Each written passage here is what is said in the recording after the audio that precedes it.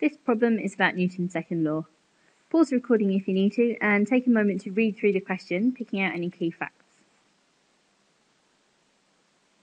So the key facts are that the lift cable can withstand a force of 18,000 newtons before snapping.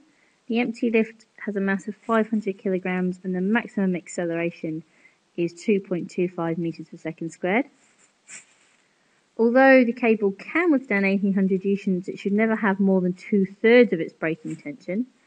And we need to find how many 65 kilogram people can safely travel in the lift. So the first stage is always to draw a diagram. So what we could draw is our lift with some happy little people in the lift. Let's say we're trying to find N people. And the lift is supported by a cable with tension T. That's not a particularly useful diagram. It's actually more of a picture than it is a diagram. Instead, what we want to draw is a free body force diagram. So as our lift is our object of interest, I'll draw a dot to represent the lift. And then we need to draw all the forces that are acting on the lift and the directions they're acting in. So our first force is the tension in the cable, which is acting upwards. And the force that's acting downwards is due to the weight of the lift and its contents. And that will be equal to mass times gravitational acceleration, mg.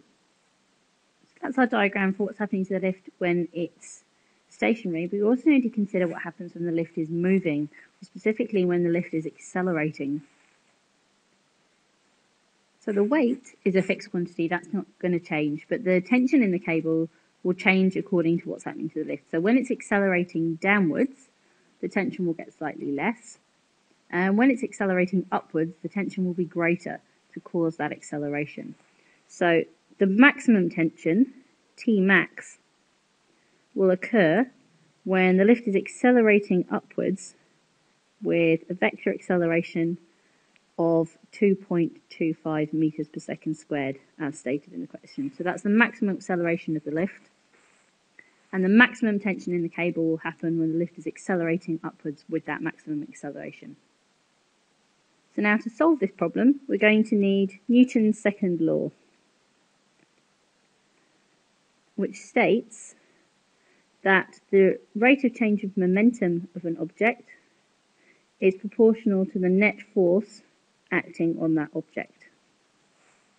So now we need to set this up for the problem that we have. So looking at the net forces, acting upwards, we have the tension, and downwards, so that's going to have a minus sign, is the weight, mg, and that will equal the mass times the acceleration upwards. So filling in the numbers, our tension, T max, was 18,000 times 2/3, so 2/3 of that,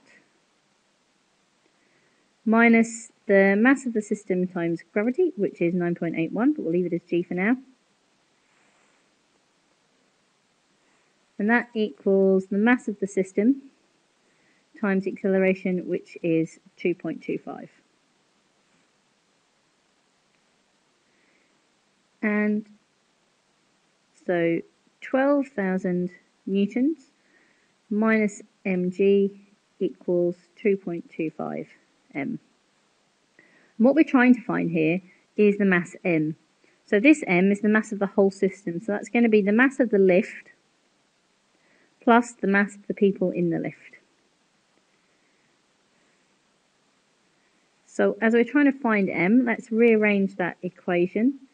So that would give us m lots of 2.25 plus g equals 12,000.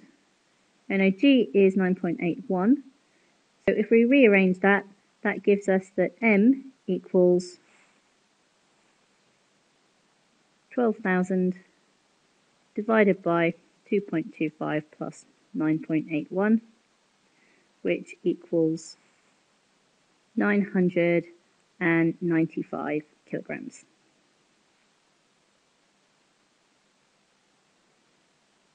So that's our total mass. So we want to know the mass of the people, which will be 995 minus the mass of the lift, which is 500. So that gives us 495 kilograms.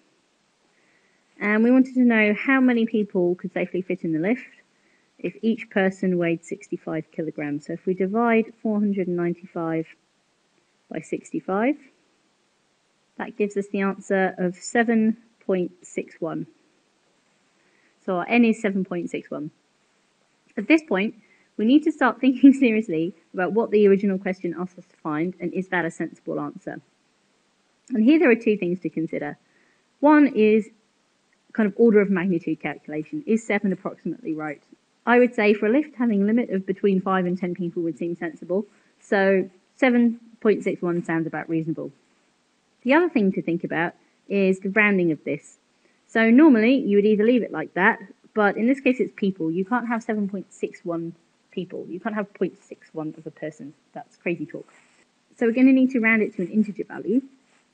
And you might think that the closest integer value would be 8 people. But in this question, that's not the right answer, because we were told that this is the absolute limit.